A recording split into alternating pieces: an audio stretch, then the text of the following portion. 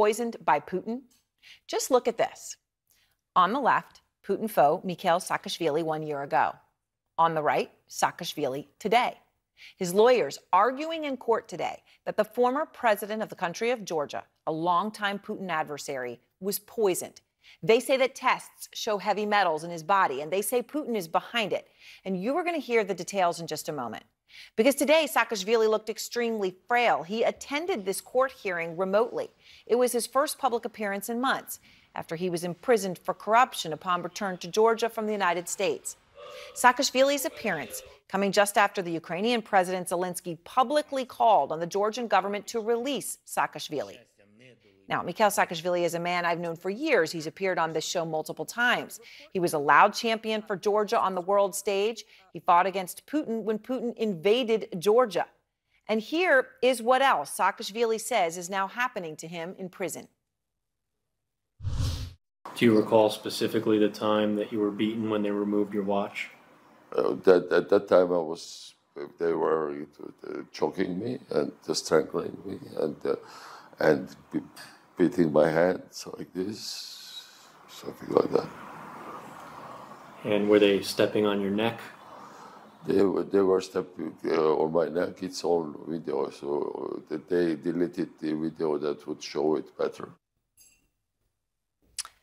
Nick Payton-Walsh is out front to begin our coverage with more on Mikhail Saakashvili's story. This is what's become of one of the most influential men in the post-Soviet world, Mikhail Saakashvili, allegedly throwing things at an unidentified figure in a clinic in his native Georgia.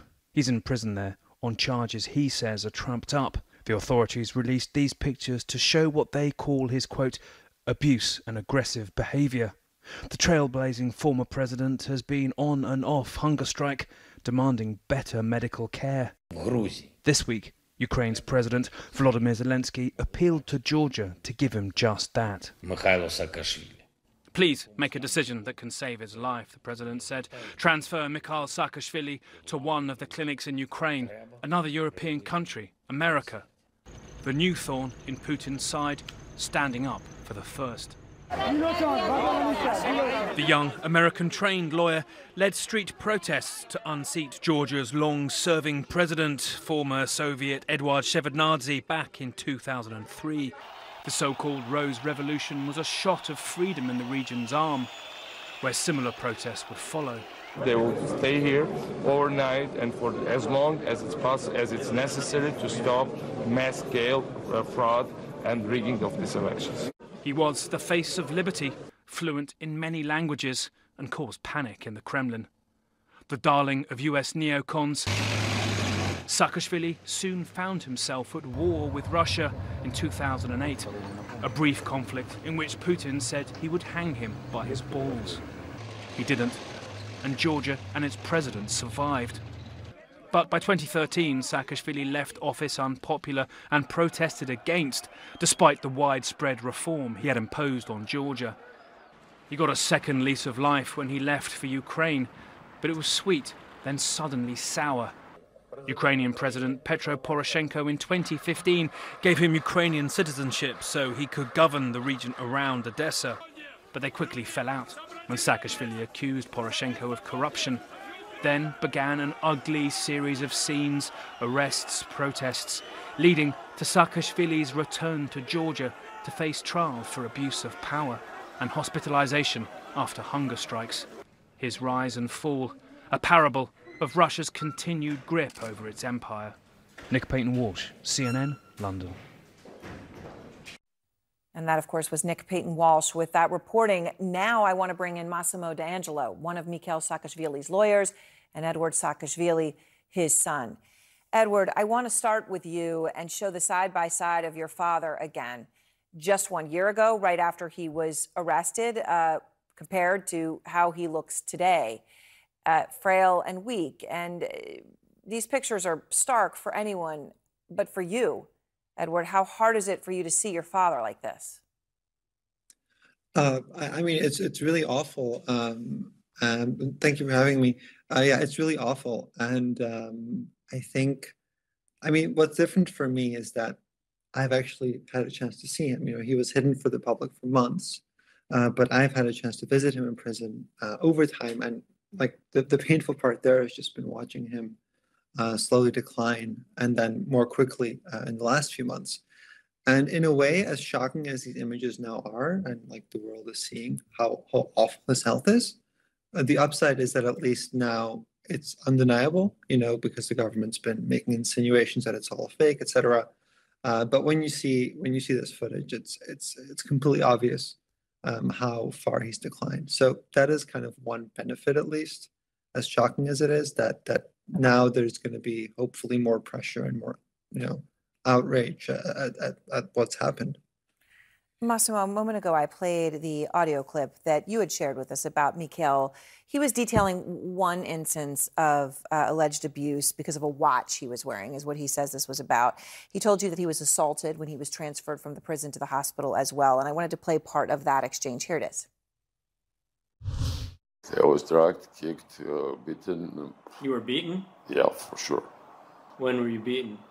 When they forcibly took me out of the car, because under Georgia law, a procedure, there is no right to take someone to hospital if there is no written consent. So allegations of abuse, physical assault, suspected poisoning, rapidly deteriorating health, as Edward is talking about. Just to be clear, Massimo, you believe that Putin is behind this, right? Yes, absolutely. And people forget, but in 2008, Putin did exactly what he's doing now in Ukraine to Georgia. Under color of darkness, he invaded Georgia. And just like President Zelensky is doing today in Ukraine, Saakashvili stood up and fought back.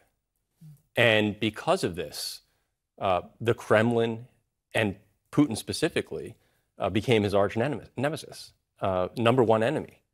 And because of everything that Saakashvili did in westernizing the country was adverse to what Putin wanted and the Kremlin wanted.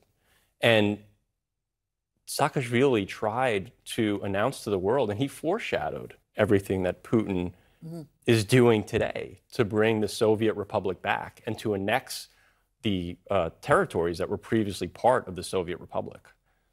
So Edward, you know, as Massimo is talking about, your father obviously was the president of Georgia when Putin invaded it in 2008. He knows Putin, and even after he left office, he spoke out whenever he could to warn other countries about Putin. He was very vocal about it. Here's some of what he told me. This is in 2017. I mean, he raised his voice. He said this. This is the Putin you know. He likes people who can really manipulate and intimidate. Play him.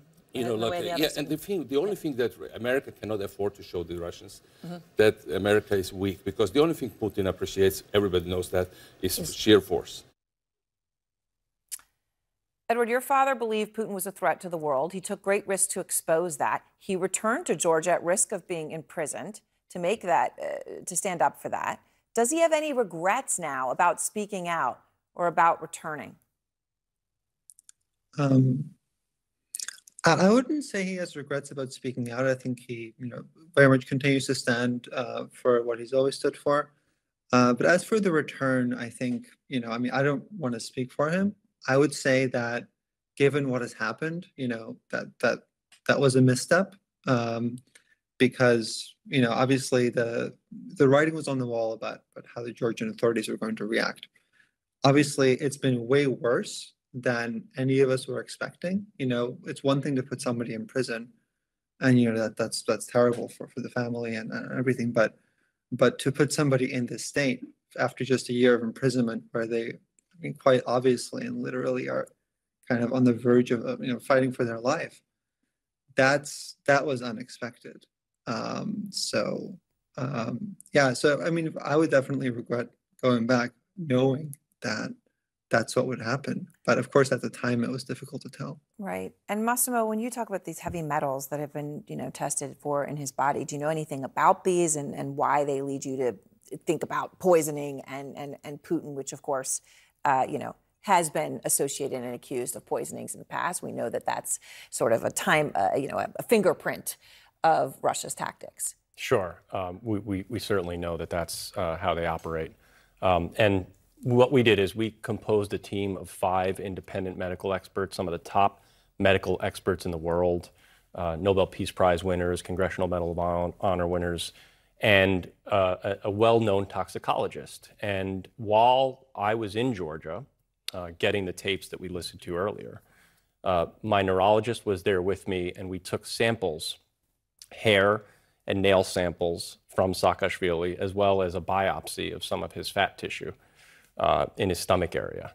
And we sent it back to a lab in the United States for testing. And those tests, along with some of the blood testing results that we received, revealed heavy metals, arsenic, mercury, among others. So that is what told us that he was being poisoned.